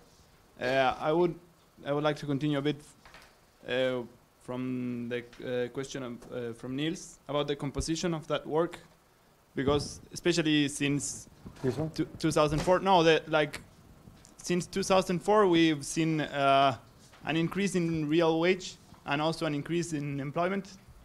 But I was wondering a bit about the composition of those works, if something changed about sectors and about the composition, and if it does have some impact on the productive structure of Brazil. So if you think that something has changed in terms of the productive structure of Brazil, and if it does have some impact on terms of long-term development, like more think about long-term. And okay, let's see. If you look at long-term, for instance, last 20 years, the sector distribution, it's clear that there is an increase of the service sector is increasing a lot. And the manufacture and construction industry, they are lowering. But inside those sectors. Okay, let's continue. Sorry. Inside, for instance, the service sector. I'm working on service sector right now. I'm very interested on the service sector. The heterogeneity inside the service sector is huge. It's huge. You have, since the domestic work, when you have a domestic work at your house, and you go, the other extreme is the finance sector, where the wages and productivity is much higher. The banks are making a lot of money and paying better wages to workers. But most of the structure of the service, is traditional service. But the good news is that the structure is changed a little bit. The best service sector is increasing and the traditional is decreasing. It's not yesterday I was at Institute d'Amérique Latina and I discussed the service sector with them. And then the figures are still very low because most of people that work in the service sector, they are in those traditional. But anyway, the trend is to increase the best service part of this sector. This is from this side. From the manufacturing industry, you have a destruction. The problem is in the manufacturing industry in general is that its weight in the GDP decreased a lot in the last 10, 15 years, decreased a lot. And you have the same problem. Inside the manufacturing industry, you have those most modern sectors and the other ones. And the data that I remember looking at this some time ago is that in the case of manufacturing industry, it is more concentrated in lower skill sectors. And maybe it's increasing this part of the manufacturing industry. But I have to look at the data, what's happening right now. But as trend, mainly during the crisis, it's clear. But what is interesting is that usually service sector people do not look like very much. And I am working with this data now, and I see some good trends from 2004 on, even until 2015. But there are big changes in the economic structure of the country, of course. What about you, Pascal?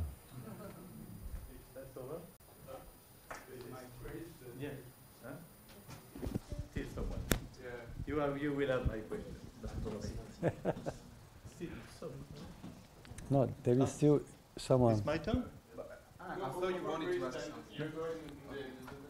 That's the last one. No, I'm going to I'm Chris from Option C, Development Policies, and I wonder about, you were talking about the link between the fiscal deficit and the increasing of the minimum wage. And I'm not so much, I don't know about Brazil, like we're like in a post-Keynesian tradition, we talk about the wage-led and profit-led growth regime. So I wonder first about if there's really like a reason for this link between the increasing fiscal deficit and the increasing minimum wage, as like many post-Keynesian economists would argue that actually a higher wage share would increase the growth. So I wonder if there's actually a link and if you can argue for this. And second, this is then also connected to the outview you have on the elections. Because in Germany we introduced the minimum wage, I think, in 2015, and it was always the conservative and the liberals, so not even like an extreme right government, which were opposing it hardly. So is there actually not also the chance that Brazil will just get rid of the minimum wage after all? So isn't this a danger as well in this regard? Yeah, that's a very good point. Minimum wage is not responsible for the fiscal crisis, of course.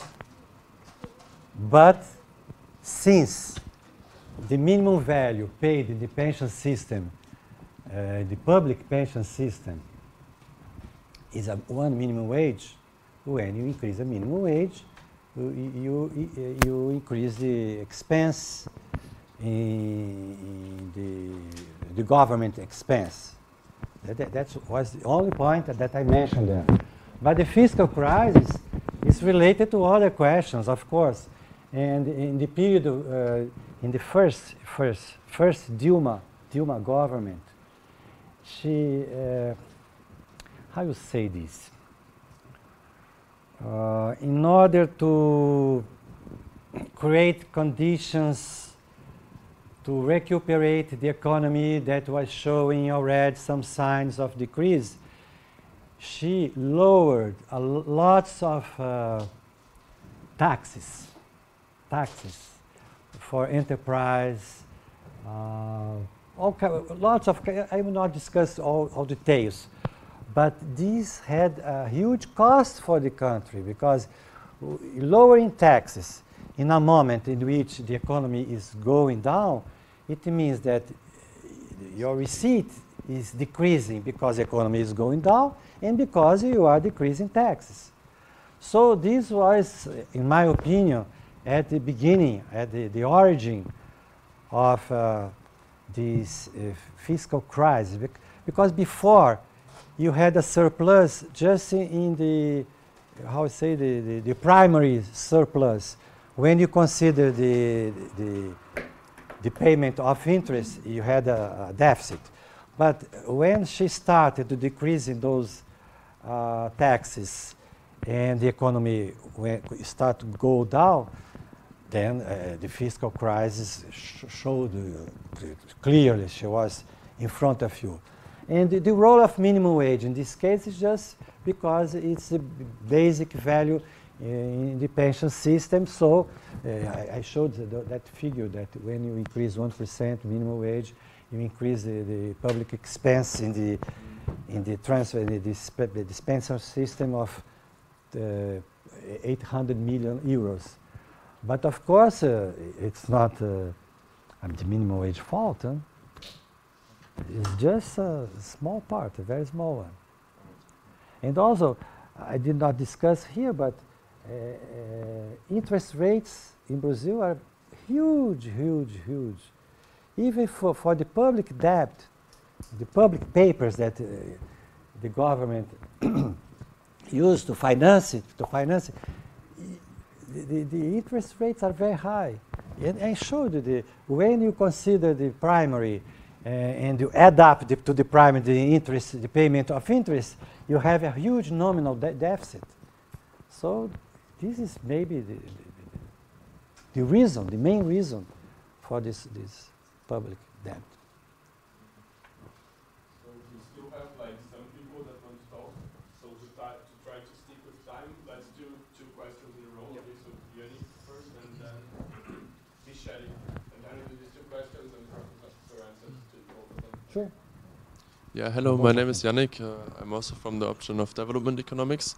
And I simply just wanted to know if you see a link between the labor market performance and the recent upswing of right-wingness in the government. Maybe also related, you showed us the crisis, I think in 2015-16 or 14-15. Yeah. Yeah. Should I wait for the second one?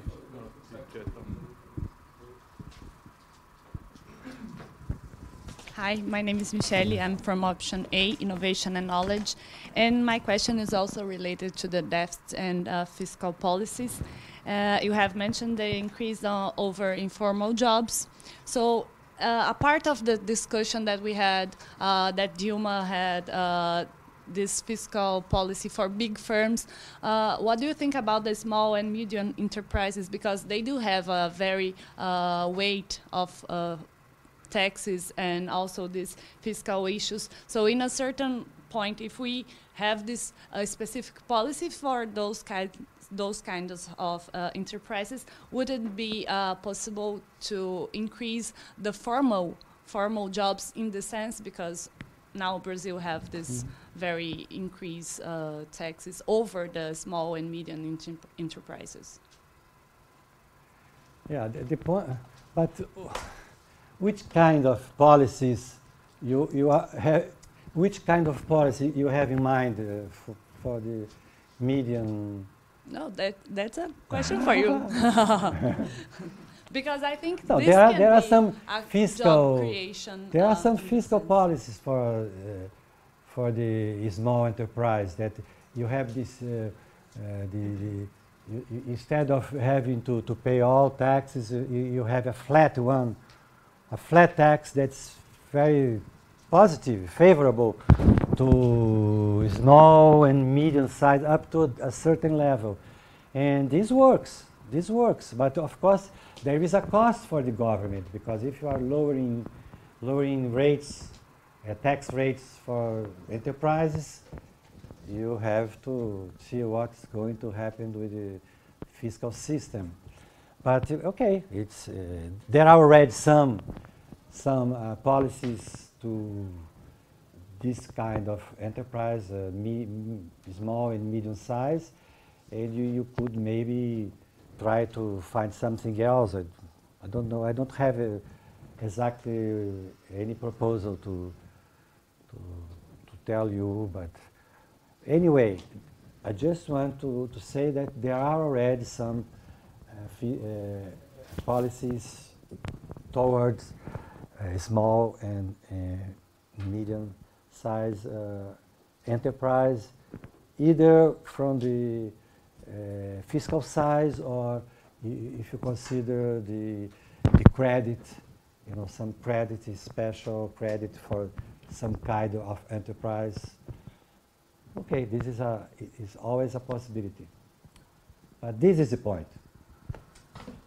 The point of what's happening in Brazil, why the right wing is so strong now. That's the point. And at which point this is related to labor market, to minimum wage? No, it's not that.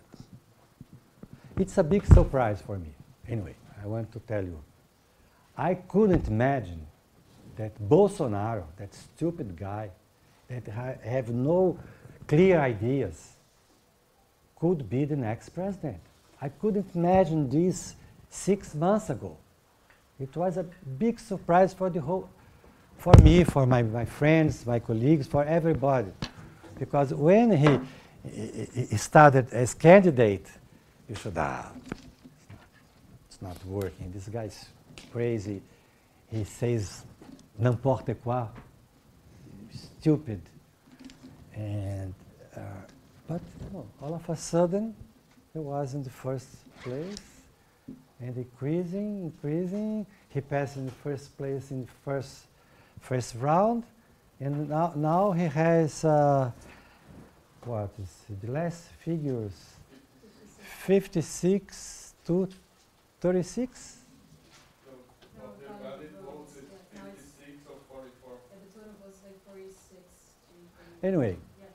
it's 10 points, more or less 10 points between the two. So just 3 days to the election. I would say what I see. Why Bolsonaro? Bolsonaro is, he supports dictatorship. That's clear. Ancients, he said. The guy that was the most important torturer, you say this word, and during the dictatorship, he loved the guy, he mentioned this guy, oh, he's great, and so on. So, what else? He's anti-feminist, he's anti-gay, he's so bad. But how people are voting for him? I think before starting, there is an anti-PT feeling. PT is PT, Workers' Party. There is an anti-Workers' Party feeling. It's very strong in Brazil. After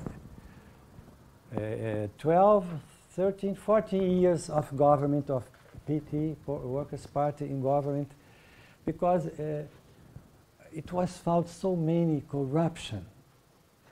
And for people in general, they believe that it's PT fault, it's Lula's fault, it's Dilma's fault. And of course they have some fault, but it's not only. Because the Temer, the vice president that's now in power, he's surrounded of corrupted politicians. So he's in the middle of corruption, the vice that's not from PT. The vice that is from MDB, the other, the right-wing party. But anyway, for most people, the fault is Lula's fault. He's in prison. The ex-president is in prison, so it's his fault. Let's vote against him. We don't want PT back in the country. And there is a feeling that all politicians are corrupted. And Bolsonaro is a sort of a different politician. So he could bring the votes. But it's a surprise for the country, not only for me. People that really talk about politics and they are around discussing, etc. They try to understand. And it was a big surprise, but I think it's related to corruption and the PT governments, many, and these anti-politicians feeling in general. And he could attract people to himself. And so it is. So to finish, and to allow everyone to speak, we make the last round Hannah, then Luisa, and then Professor can finish. I'll try to be fast. My name is Hannah. I'm from option B as well. I would like to ask a question regarding wage agreements in general in Brazil and the importance of the minimum wage in that. If other wages are mostly oriented on the minimum wage, so that we can see the same evolution of increases and decreases throughout all wages, and which would also highlight again the importance of the minimum wage in Brazil, also for future growth paths, I would guess. For future growth strategies for like domestic consumption or for domestic output. Yes, let's leave it like this.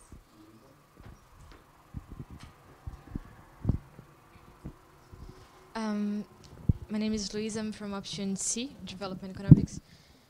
And I wanted to question you about the poverty reduction issue that you talked about before, that you said that the minimum wage was not as important as Bolsa Familia.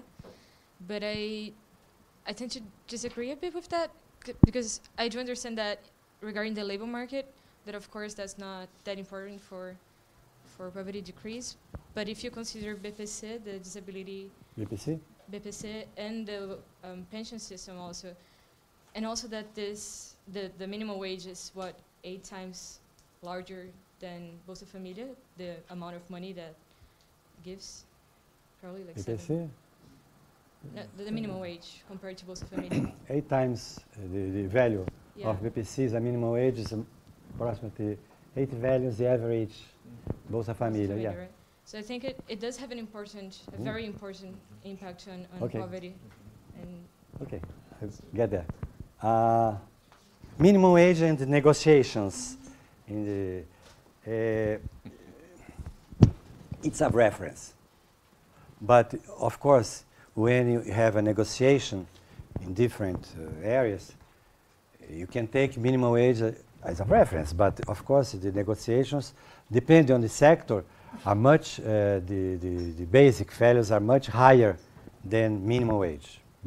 It depends. It depends. In the industry, manufacturing industry, in São Paulo, for instance, the basic payment negotiated in that syndicate will be much higher than minimum wage. But minimum wage is a reference, mainly for those people less organized in sectors with the lower productivity and so on, in the traditional areas.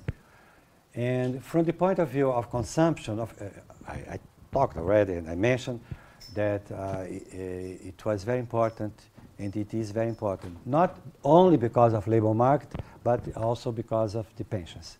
And the pensions, there are millions, I mentioned some figures, millions of people receiving 1 million, 1 minimum wage. She just mentioned the BPC, that's another program for poor and for handicapped people, and there are more 4 million people receiving a minimum. In this sense, of course, minimum wage is important for poverty, in this sense.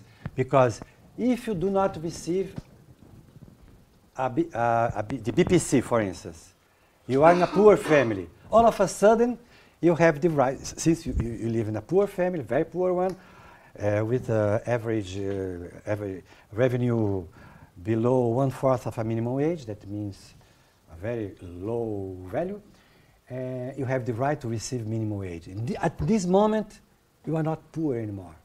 So it's a real change for these people. Okay, I agree, of course.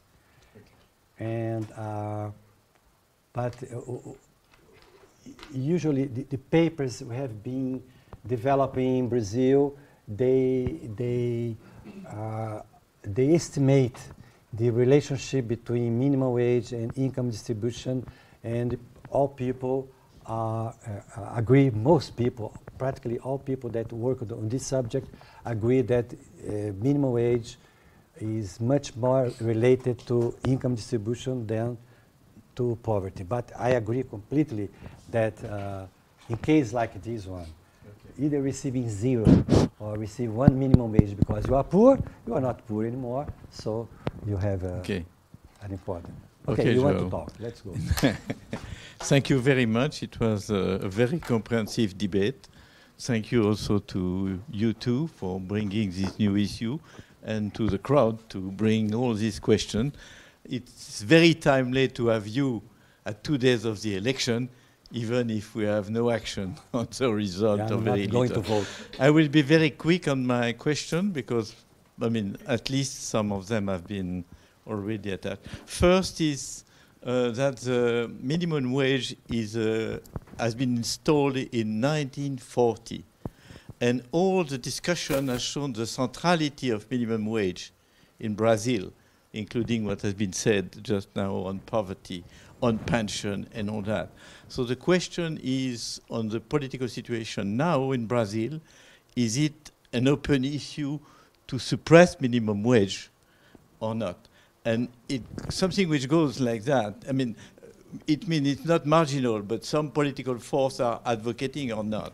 It seems to me that's not bad. And the comparison with other countries is also very important, especially Argentina. So I support this one. This was my first question. Second question I had was sectoral dimension, which has been raised, and it's important. It's important. You mentioned industry. What is going on in agriculture is also important in the sense of that evil man is also said to be the man of the agro-business. Maybe in the agro-business there are, again, I don't know. By the way, I saw in the figure you saw that the centrality of the minimum wage is such that it fully impacts the wages, for example, of the military forces. It's not, I mean, the figure for the military forces, you will see, is on the left hand side. This one, civil and military, it is not, it does not decline as the other one in the corner. You see? Up. Which one? Civil and military servants. Yeah. It means, no, but it does, it has a meaning. Everyone gets a, it's so central an institution that all the captain, lieutenant, they receive the same. They feel it's part of the, it's really part, it's the centrality of this institution. This is very striking, very welcome. By the way, it's much more complex to understand how it plays with self-employed. Yeah. It's complex. The rationale for that, you have to find that. It's very complex working of informal and self-employed and all that, but that's a bit difficult. So it's very interesting in that respect, and it makes a comparison with Argentina, which has a long-term history also interesting to see if we have the same. Another issue which has not been touched, and I was surprised because I know that they have a lot of lessons and seminars on that, is the impact of financialization. We need to see what is the share of profit in all that, how it's going on in all that. It's it's a crucial thing, and I hope they will have questions on that. And last and all, it's the demographic pressure. Because at some point I was very surprised that it was indexed, the centrality of this minimum wage was indexed simply on GDP and not GDP per head. Yeah. So how it articulates, and all the more so that this demographic pressure has to be seen as well in terms of a growing urbanization. There is a question of violence in Brazil, which is pushing middle class to support this evil man in a way. So is it part of the demography or of the youth unemployment, the fact that the youth mainly are unemployed in terms of that? The floor is yours. And thank you all for these comprehensive debates on Brazil. Good. A country we love. Yeah. But we fear. Okay, suppress minimum wage, no question about it. No one. No one. The question is what and if make a change in the law. For instance, why GDP and not GDP per capita? It would make more sense, GDP per capita, because in some sense it's a productivity. But when the people negotiated, they said, no, we want GDP. It was a long negotiation among politicians, workers, the central, workers central, and so people ask for GDP. GDP means more than GDP per capita. So this was a decision favorable to minimum wage. But suppress, no question. Agriculture, I don't have much to talk about agriculture. I can say that agriculture in Brazil has changed a lot, from the family agriculture to the big ones, but I don't have much information about and how important the minimum wage would be for agriculture. Military and civil workers, you know, it's a decision, it's an internal decision, a government decision, how to make, which increase to give or not to give. For instance, my case, I think I don't have increase in the last 3 years. I am a civil servant, yeah? And no increase, because the government decided not to give increase because of the crisis. Okay, no, what can I do? But this is just to mention that it's an internal decision in the either in the central government, the local government, is special. It's not the market. The relation between minimum wage and self-employed people, I agree with you. I don't know exactly how to explain why you have those elasticities. Okay, people that make less money, in some sense, their revenue is more related to minimum wage. That's what it means, but economically, it's not that easy to understand the relationship. Demographic pressure. We don't have any demographic pressure in Brazil anymore. The population increase is less than 1%. So this is not the point. These are no question. Of course, Brazil is urban. The urban population is increasing more than the rural one. But the urban population is already 80%. So there is not much increase there. But it's not a big question anymore, no. The population will stabilize in a few years. We have 200 million people in Brazil. For the last 20 years, we have 200 million people in Brazil. Now we have 206 million people in Brazil. And maybe we'll get to 210 million, and that's it, because women do not have that many kids anymore. So there is no possibility. I don't know if there is an important point that I missed that you mentioned. Financialization. This is all over the world. It's not just a Brazilian question. But you can indirectly see this in the question of income distribution when you look at the functional income distribution.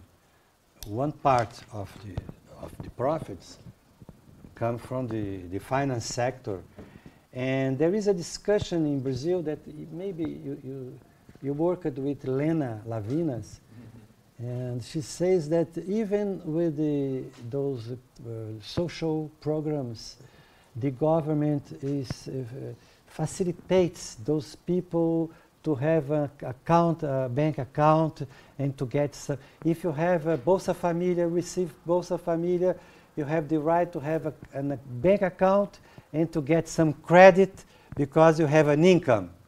So this is one side of financialization. Yeah, financialization is growing, definitely. But people. Yeah, sure. Okay, so I want once again to thank Professor Saboia.